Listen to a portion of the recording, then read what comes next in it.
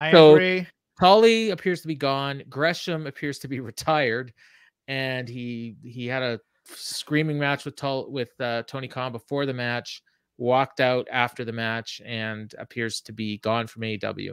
So Jeff, you had some thoughts I in a have post that thoughts. you tagged me in, which I'm not even on Facebook anymore, and somehow I heard about it. So No, I just yelled, I'm going to have thoughts, Paul. yeah, and I and heard I it do. from Twitter. Okay, the Gresham part. Yeah.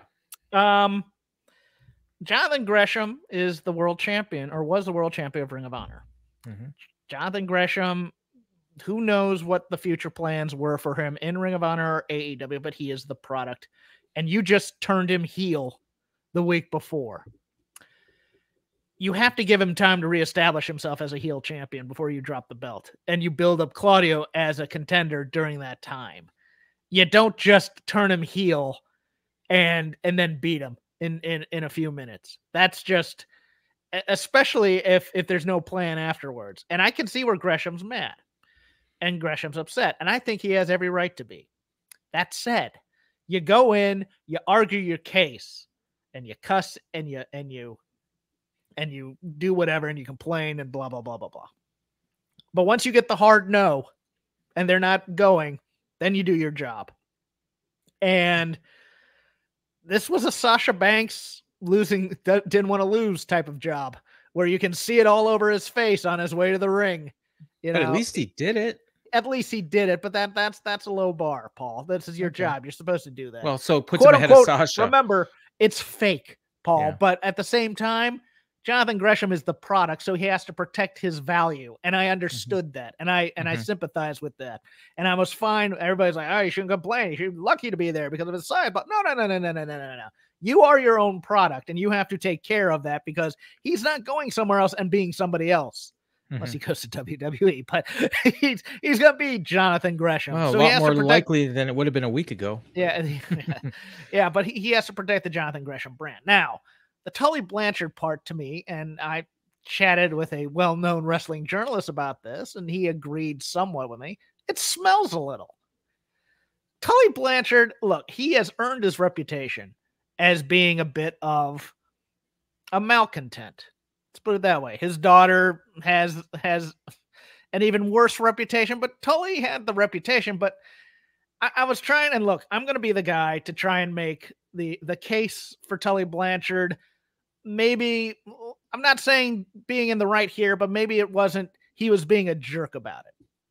Because in the history of Tully Blanchard, when he has had these battles, these are things that people these days would usually laud a wrestler for doing. When he went to Jim Crockett in Crockett, when he was complaining about the booking, when Dusty was putting himself in every feud and said, well, maybe Dusty should book himself against Dusty. We complain about people getting shoved down our throats all the time. When he complained about money because Paul Ellering was making more at a show than he and Arn Anderson were for wrestling for 30 minutes, we ask people to stand up for themselves to management all the time. When he decided to leave WWF to come back to Turner, and the company leaked an old drug test that he failed to cut himself in half, we would be bitching and moaning about how management screws the workers and the guys. I'm not saying that Tully wasn't always looking out for Tully, but Tully was also one of those guys who he'd clashed with management and we'd be cheering him on if we didn't like the people that were in management at that time. When he came for 93 Slamboree, the aforementioned pay-per-view that he wasn't there for, they tried to lowball him. I think the deal for him to come back was going to be $500 an appearance. And, in a world where people were making mid six figures, because they were like, well, Tully, you have to be a good boy and behave yourself. Now, come on. After he had helped build up the company that was there, and he took it as an insult and he told them to go pound sand. Now, Tully Blanchard is 68 years old. If he is still angry and pulling this kind of stuff because he's angry at people, then it's going to be people. Tigers can't change their stripes type of things. But let's look at his reasoning or whatever. And I'm sure we're going to hear about this at StarCast this weekend, or we're going to hear something. One of two things is going to happen. Either Tully's going to spill the tea about what happened, or he's going to basically say there was he's going to toe the company line and say there was a miscommunication. I appreciate that Tony gave me this opportunity, blah, blah, blah. Option C is he no-shows it? No, I don't. No. This is Flair's last match. He's going to be there for the Horseman reunion and everything, and and all the personal appearance money and stuff like that. So he's not going to no-show this. There's no way he does this. But I assume he's going to toe the company line and say, you know what, thank you for the opportunity, et cetera, et cetera. Look, Tully's 68. Yeah, he's still getting a paycheck in wrestling. Most people are retired by now in any line of work. This is gravy. But let's go with the excuse that, okay, he had an issue with his prison ministry and there was an issue with travel. Okay, let's assume that might be true for a second, because there have been stories, and don't get me wrong, they're all stories from people who are not happy with AEW, that there's an issue with communication from the top to the bottom. Yeah, of people. And maybe Tully had a booking for the morning and said, hey, I can be there at night, and they sent the ticket to the wrong place or whatever. Let's assume that Tully's not in the fault here. That's a possibility. Other possibility is possibly he knew Gresham, once this pairing happened, that Gresham was unhappy, and that Gresham was going to make his move when he got to TV that night and whatnot. And Tully, in a sign of possibly solidarity and a sign of possibly not making things more difficult than they are, maybe he didn't show up for that reason. Maybe he didn't show up because he knew, because, I don't know. You've worked in an office. You know when the guy who's going to just blow up at management or is going to quit that day is going to quit probably. And it might give you the Iggy and say, hey, you know what? Tomorrow I'm going to give him my mind. And then you just decide, you know what? Today's a good day for me to call in sick. Because it's not going to be fun. Definitely don't want to be around that guy. Yeah, I was thinking that might be a possibility as well. Yeah. But in terms of the creative move here, yes, Prince Nana is Paul Jones. I mean, this is a mid-card guy, and I love Prince Nana. I think he's funny. Yeah. He makes me laugh. But doing this with Gresham and the other guys was going to be a main event heel stable. Yeah. And now they're just kind of goofy. And all the people saying, well, it's better for the history of ROH, blah, blah, blah, blah. No, it's nostalgia for the history of ROH. I don't know if it's better for the history of ROH. It'd be like bringing back Slick and having him manage, like Theory, and saying, oh yeah, this is a WWE, he's going to be a main eventer. No, you put him with Slick, he's going to be a mid-carder. Yeah. I mean, it's like comparing Bobby Heenan to Slick. Yeah. Yeah. But let me give you a third option here that I've heard nobody bring up. Okay. And look, this is me throwing a Hail Mary here of a possibility, because I don't think it's true, but it could be true. What if, Gresham, Tony Khan knows Gresham's not happy and that Gresham is not long for ROH after this show.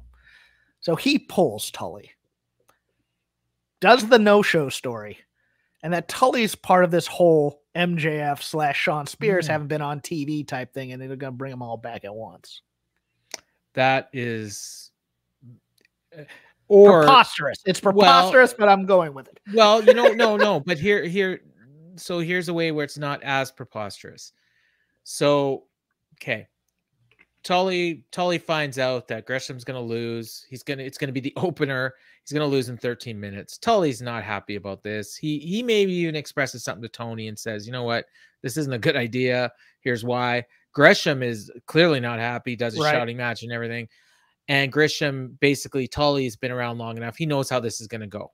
Yeah. So Tully just, says, you know what? I'm going to back out, and let's do this. So then Tony figures, you know what? I want to keep Tully. I like Tully. I want to use him. Here's another plan for you, Tully. What do you think of this? And then he brings up what you say. We've got MJF. We've got Spears, who have not been on TV. At some point, we're going to bring him back. You're going to be with them, because you've never actually broken up. FTR fired Tully, but MJF and Sean Spears never fired him. Yeah, and the Pinnacle is still a thing. And look, the stable is far less sexy. Yeah. Without Jonathan Gresham. No offense to Brian Cage or the other two guys who are new, but Brian Cage. Cage needed Tully more than Tully needed. They could win the 6-man titles. That's perfect for them. So my thing with Gresham is, and again, I think this has been brought up otherwise. I haven't really seen a lot of discussion about it, but deliberately staying away from it because I wanted to give my thoughts. Okay.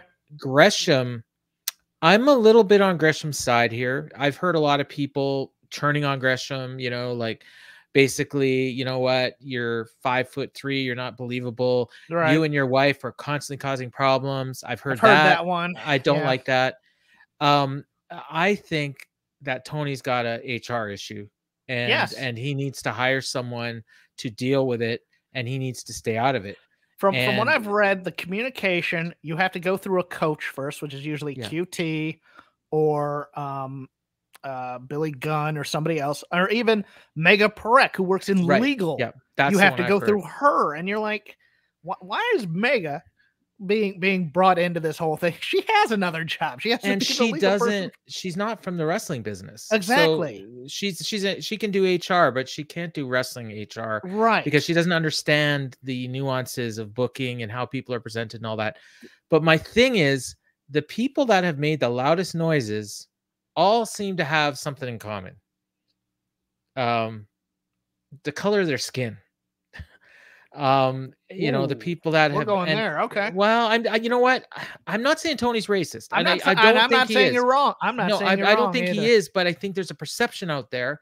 And I also think that the perception is coming from the performers as well, because they see what's happening to other people that look like them, and they're making assumptions that probably aren't true, but then they're incorporating that into how they feel about things. Okay. So I was including like Janela and Marcus Stunt in this as well, because they always complained about, what, we didn't hear from them, and it's like, I think I don't think Tony has a race problem. I think Tony has a I care about. He has a Vince problem. Vince only cared about the top of the card, and the rest of the card can go, you know, hey, we'll just throw something for them to do.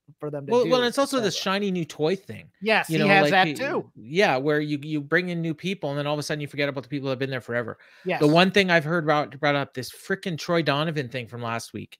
You've got 8 million people working Dark and Elevation every week. Why didn't you bring in one of those guys to lose to Ricky Starks? Right. You know, why did you need to sign a guy from NXT that got fired for a wellness violation? Because he wanted to stick it to Vince. You know what? Don't worry about that right now. I know, that's what I say. Vince has other problems. Yeah, I mean, you know, everybody's like, how does this affect AEW? Vince going, it doesn't affect them at all, other than the fact that they're not going to get Sasha Banks, and the Briscoes may go to WWE now. But other than that, I don't think Tony's a racist. I don't even mean to insinuate it. Oh yeah, but I'm saying that there are people that I think feel that way. Yes. Because of things that have happened in the past. Yes. And I think he needs to distance himself from it. And I think this Gresham one actually has been handled okay, but it's just kind of piling up a little bit, you know. I'll put this out there too, and I'll run away as soon as I drop this bomb. Sure. Maybe Tony's not as good a booker as a lot of people want him to be. Yeah, that brought to you by Jeff Hawkins at the 24-minute mark, which is I mean, not that, but I mean, just in terms of handling the roster, you know, cultivating them, knowing when to push and de-push, et cetera, et cetera. This is a job that people learn over time, and Tony's 3 years in the business. And when I say people learn over time, I mean 10, 15 years in the business. So, well, 10,000 observer voters can't be wrong. So, they can. Trust me. I moderate that board. They can be very wrong on